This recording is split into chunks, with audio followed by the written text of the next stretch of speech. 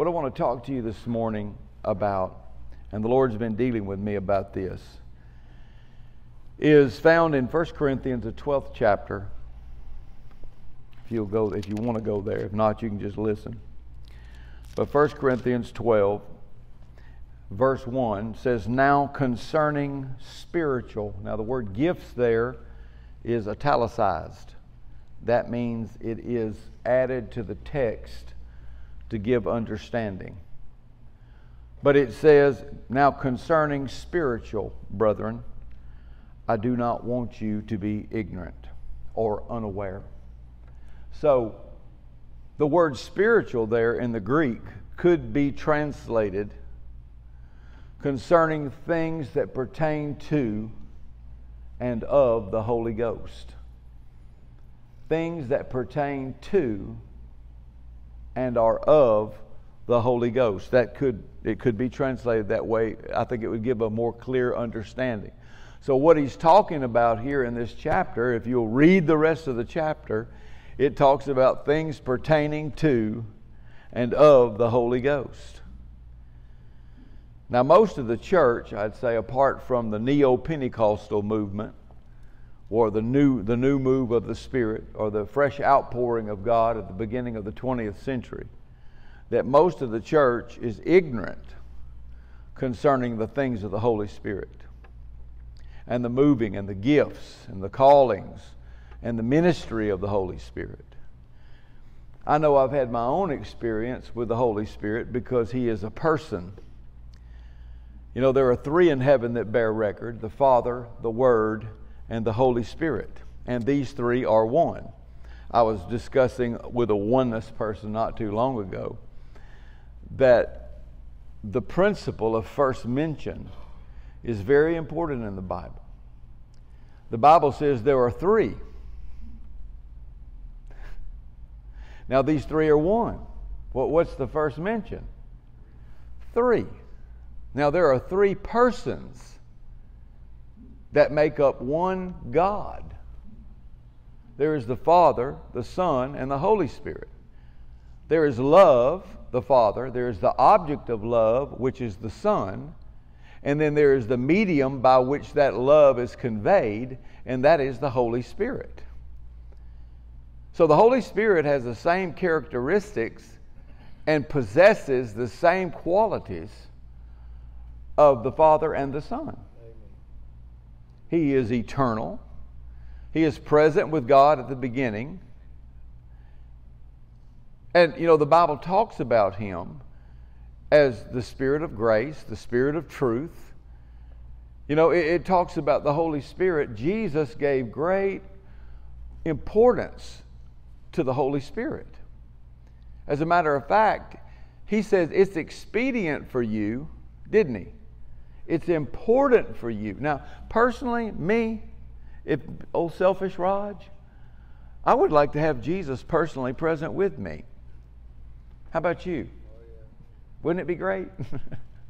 I had a dream the other night, and I dreamed that I was following Jesus, and I was trying to get close to Him, and He turned around and looked at me, and He said, "Total and complete obedience." Because I wanted to get close to Him. And I kept trying to get close to Him, and He turned around again and said, "Total and complete obedience."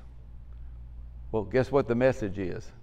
Total and complete obedience. So we can be close to Jesus, but only by the Spirit. He's at the right hand of the Father. That's where He's at, as our intercessor, as our high priest, as our mediator, as our surety, as our Savior. All those things are part of His present day ministry. That's where He's at. He's the covenant. Jesus is the covenant between you and God. See, you don't have a covenant with God apart from Jesus. I mean, you know, that's the problem, is many times people are thinking about the Father, and they're trying to get close to the Father, and they're trying to do it, like, in a sense, personally on their own, but really the go-between is the Father and the Son, in whom we have access, talking about Jesus, by the Spirit, unto the Father. That's what it says in Ephesians, the 2nd chapter. The covenant, Jesus is the covenant. He is the covenant. He is the sacrificial lamb. Okay? The covenant is between Jesus and the Father.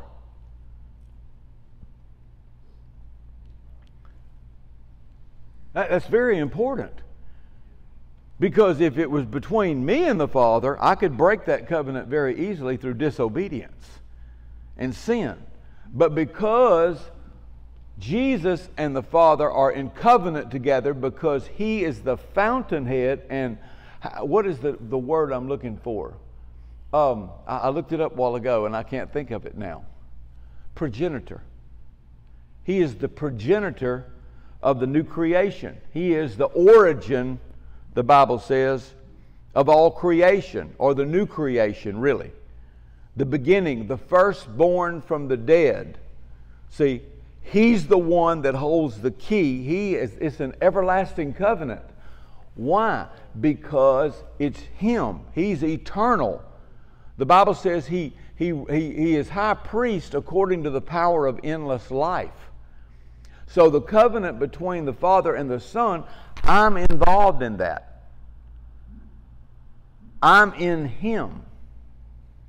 See, that gives you a surety. Now, people can walk away from God. They can backslide.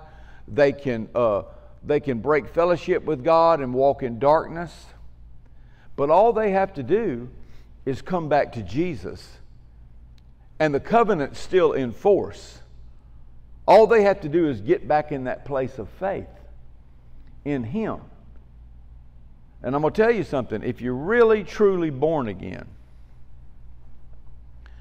it is a very strong covenant. I mean, you may run,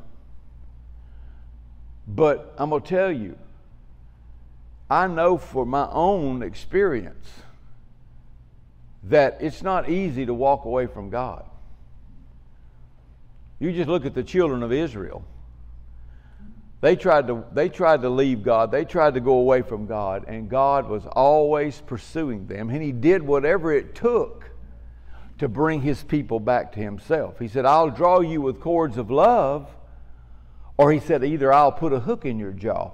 One of the two. But we have a very strong covenant, and I'm not saying that you can't mess your relationship up with God. You can if you leave Jesus, if you lose faith in Christ, if you depart from Him. I'm not saying that. But I believe in once you're saved, you always should be saved. I believe in eternal security, but not unconditional eternal security.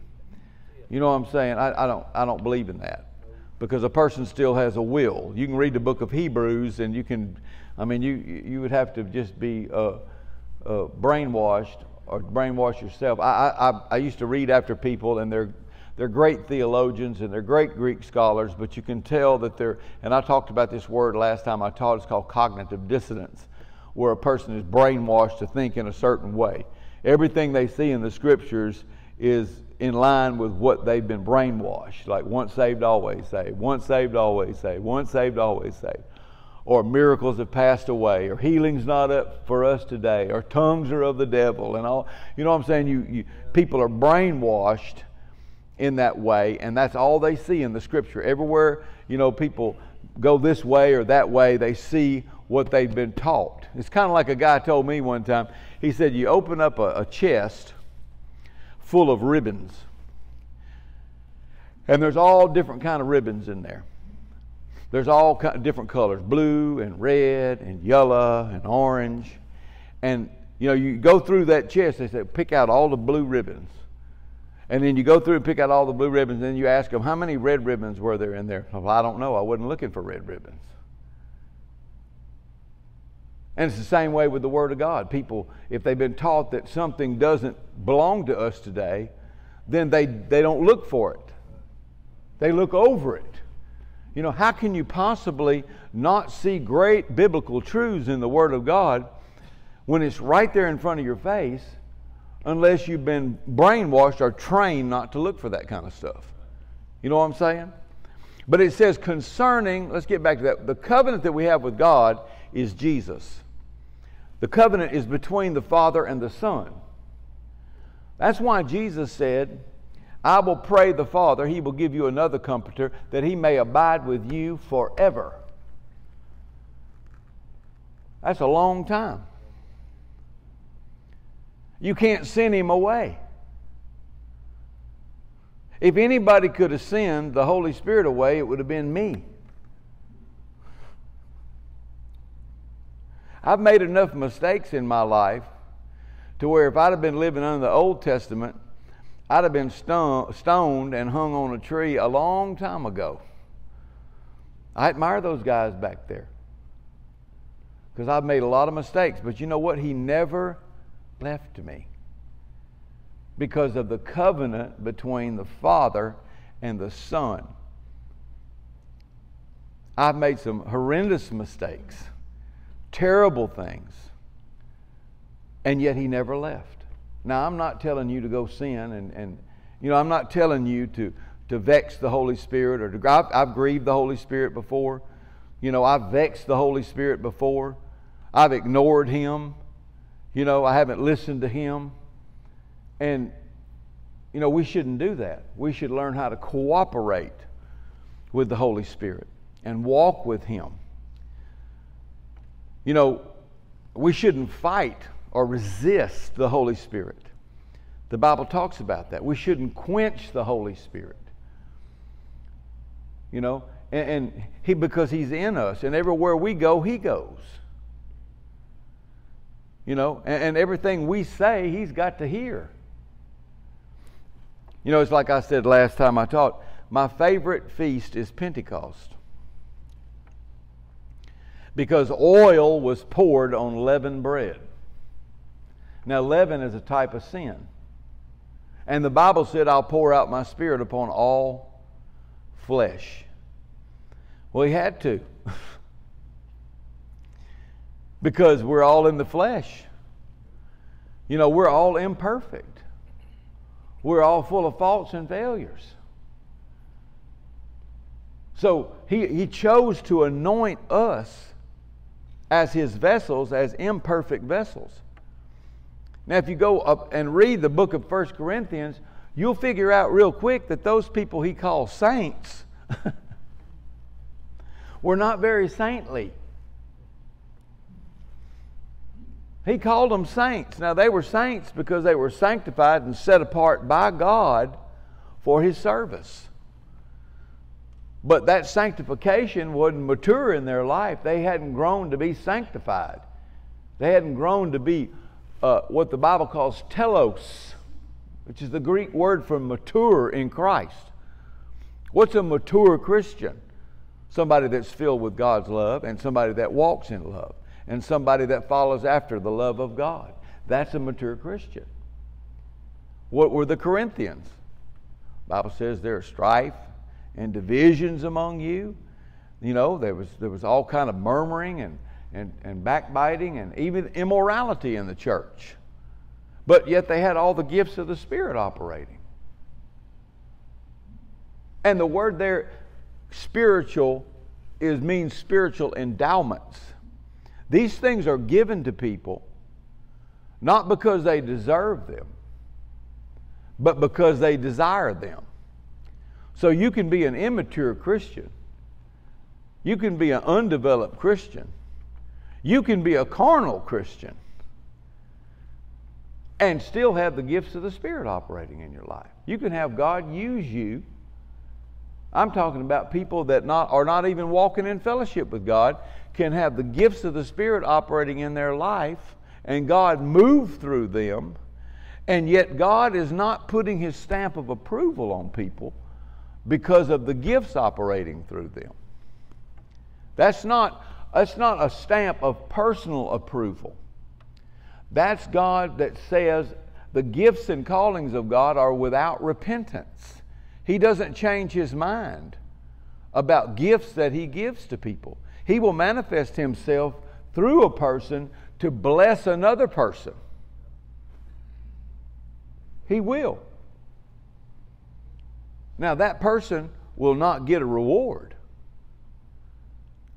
The Bible says that if you don't have love, you're zero. So if all you're doing and your gift flowing, and I was talking to somebody the other day and they were like, some of the meanest people I know, some of the meanest people I know are people that are in Pentecost.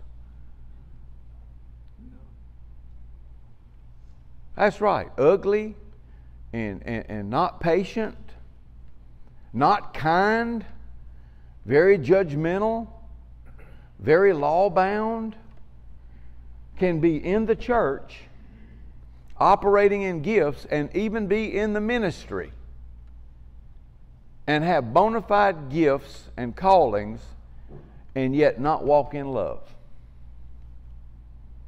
I mean, it's just a real thing.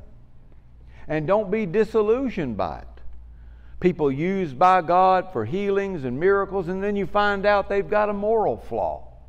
Maybe they've misused funds. I know there was somebody over in Asia not long ago. They found out a bunch of stuff about somebody over there, a big church over there that had been misappropriating funds. Or somebody's having an extramarital affair. Or somebody's having a homosexual lifestyle behind the scenes. But yet God was still using that person, and people get confused and say, wow, how can that happen? Now, eventually, God will have to judge that person. And it will have to be brought out. That's why we have to, that's why it's better to judge yourself than to be judged by God. The Bible said, and that's a good thing, that's nice when you can judge yourself. There's a lot of people in the courtroom would love to judge themselves, wouldn't it? But God says if we would judge ourselves, we should not be judged. But when we are judged, that's 1 Corinthians 11th chapter, we are chastened of the Lord. There's a lot of difference between chastening and punishment. Somebody did me wrong not too long ago. I mean, did me dirty. I couldn't believe it. It shocked me. Completely shocked me. Just blindsided. How many of you ever been blindsided before? I mean, it shocked me, but it didn't surprise me. You know why? Because of human nature. Betrayal is just a part of the human condition. How you handle betrayal will determine your next relationship. You know that? How you handle it. And I told that person, I said, I can't punish you. I can't punish you because Jesus was punished for you. Now, I can make some choices, some informed choices about our relationship, but I can't punish you. The world wants to punish you. But God punished His Son so He wouldn't have to punish you. Isn't that great? I love that. None of the sacrifices in the Old Testament were tormented. Did you know that? The lambs, the goats, the doves, they weren't tormented. Their life was taken from them to cover. But Jesus was tormented. He was tortured. He was punished so you wouldn't have to be punished. And I love that. But eventually, God will have to chasten people. He will. Why? That you be not condemned with the world. There's a lot of people that get saved and they get filled with the Holy Spirit and they walk in disobedience. They don't walk in the light of God's Word. They may get involved in sin. They may backslide. They may have a lifestyle of sin. And you know what? Sometimes those people, I know my grandmother, my dad always had a question as to why my grandmother died at a young age. But her dad was an Assembly of God minister who had a mission. You know the old missions in downtown areas that says Jesus saves? That's the kind of mission my great-grandfather had. And he would take people in off the streets and feed them and preach. He said, before you eat, you got to hear a sermon. So he'd make them listen to the sermon before he fed them. And then he had a ranch out by Weatherford, Texas. That's a little bit, I think it's in between Fort Worth and Dallas, or on the other side of Fort Worth. I can't remember. Huh? Other side. And he had a ranch out there, and he'd bring those old bums and stuff out there, and he'd give them a place to live and make them work. So that's kind of fella he was. But my grandmother would not serve God. She was raised up in the Depression era, and she wanted to make money, and she wouldn't serve God. And eventually my grandmother got sick, and she had cancer. And they took her to Oral Roberts Ministries meetings and all that. The healing revival was going on. And my grandmother never got healed. And I don't know for a fact, because I don't have the mind of God. But, you know, she turned to God. Most people, when they've known God and something like that happens and they're in a hopeless situation, they'll turn back to God. And so she prayed and got her heart right with God. You know, and she went home to be with the Lord. Now, that's not God's best. God, you got something to say, brother? In 1 Corinthians, there was a guy that was having an affair with his mother-in-law. Yeah. And Paul said he had decided to turn him over to Satan, turn his flesh over to Satan, that he might be saved. Yeah, yeah. And in 2 Corinthians, it shows that the guy did turn back to God. And he admonished the church to forgive him. He was talking about 1 Corinthians 5. Where people in disobedience by, now everybody, don't try to turn people over to the devil, okay? you let people in authority do that kind of stuff. If you're a layman like me, I'm not going to go around turning people over to the devil, because I'm not wise enough. But the Apostle Paul did, because it was causing problems in the church. That's another thing. Don't cause problems in the church. And you'll get in trouble real quick with the Lord, because he loves his body. So that's what he told Paul. He said, why persecute me? And he was persecuting the church, but Jesus took it absolutely personal. So don't cause division and strife and all that kind of stuff in the church. Make sure you walk in love in the church. Make sure you walk in love out in the world too. But guard the church. He loves the church. Jesus loves the church. So make sure that you sow peace in the church and walk in love toward the members of the body of Christ, so you don't get in trouble with the Lord, because the Lord, I don't want to be chastened by the Lord. I don't want to be, David said his hand was heavy upon me. I mean, God can get through to you. He got through to me. One of the first things he does, and I don't know why I'm off, but the first thing he does is break the staff of bread. So somebody said, what's that mean? Well, your pocketbook starts being affected. How many of it gets your attention when your pocketbook's affected? I guarantee you. That'll get your attention real quick. And if you get hungry, or you get thirsty, or if your family starts being affected, you know what I'm saying? And God's not doing it in a wrong way or an ugly way. He's doing it to turn your heart back to him, because he knows what's best for you. How many of you trust him? How many of you trust his wisdom? Yes. I haven't always trusted his wisdom. Sometimes I've thought in my life that I know better. I know what's best for me. That good-looking gal, that charming gal that I thought was just bread and butter, I found out she wasn't. And the Lord was trying to get across to me. And you know, you learn after a while. It's better to learn by example than by experience. How many of you know that? It's better to listen to the Word of God and what it says. I promise you the Word of God's good. I promise you it conveys truth. I promise you it'll save you from heartache and pain. Just read the book of Proverbs. I tell you what, it would probably be, I started reading the book of Proverbs again. I used to stay in the book of Proverbs when I was younger. I'd read the book of Proverbs every day. And it would do good for everybody to read the book of Proverbs again and again. And again, and again. Because it's got a lot of good advice in there. Got a lot of practical, godly wisdom in that book concerning everything. It covers every aspect of life. But let's get back to spiritual gifts, because I'm running out of time. But spiritual endowments or spiritual gifts that operate in the church, things pertaining to and of the Holy Spirit, and how the Spirit of God operates. Now, you know, we have to cooperate with Him. He's got a plan, you know, and we need to seek His mind.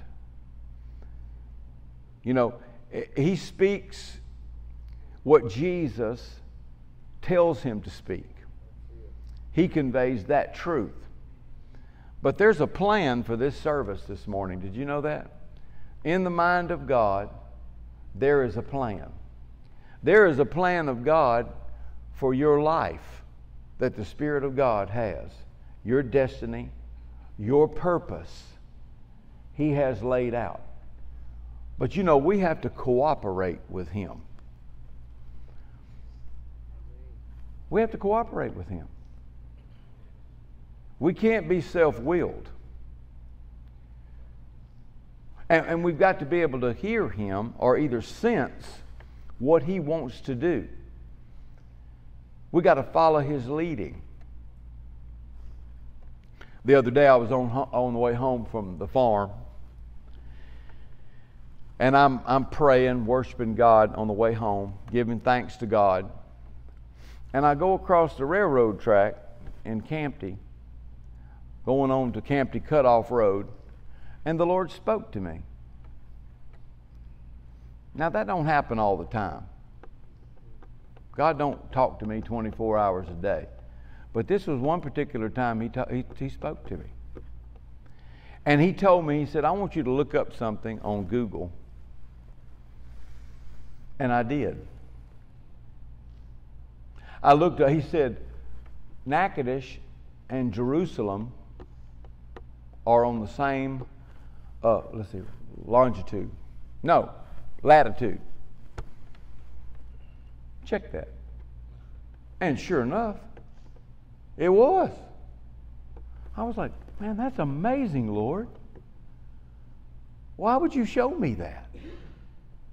You know, I live on a hill out here, you know, on the top of the hill, right before it goes down into Natchitoches, and then it goes down to Hagewood. I always knew my place was God's holy hill out there in Natchitoches. I always knew that. I just made a joke about that, but I said, you know, that's amazing. And so I said, Lord, why'd you show me that? Nothing. He didn't tell me. How many of you know that serving God is mysterious? How many of you know that it's called the mystery of the gospel? What it says, isn't it? The mystery of the faith. How come? That's the big question. How come? You ever thought about that saying, how come? How come? You know, why?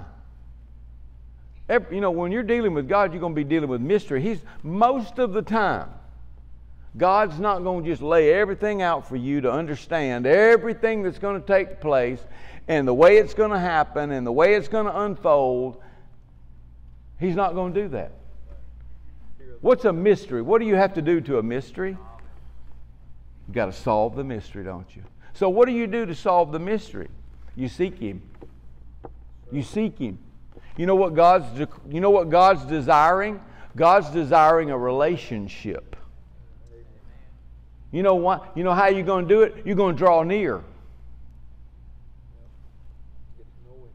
You get to know Him, and He shares His secrets with those that worship Him.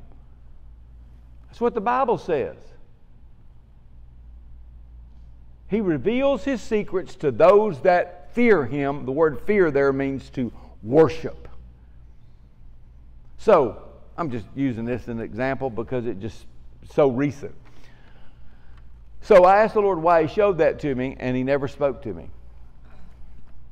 You can't make God speak to you. How many of you know you can't twist God's arm?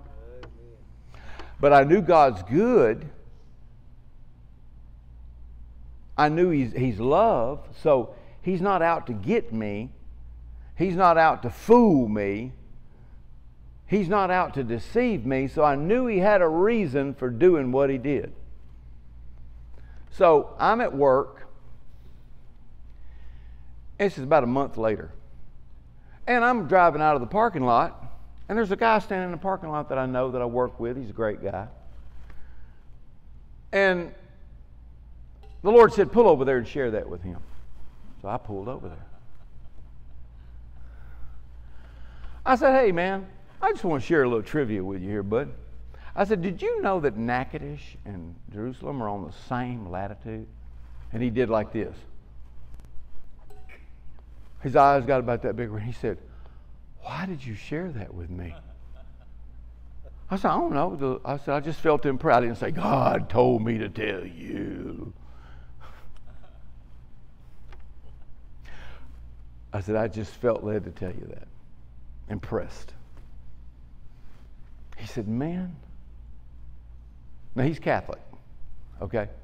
He said, man, my priest just came from Jerusalem, and he told us the same thing at Mass.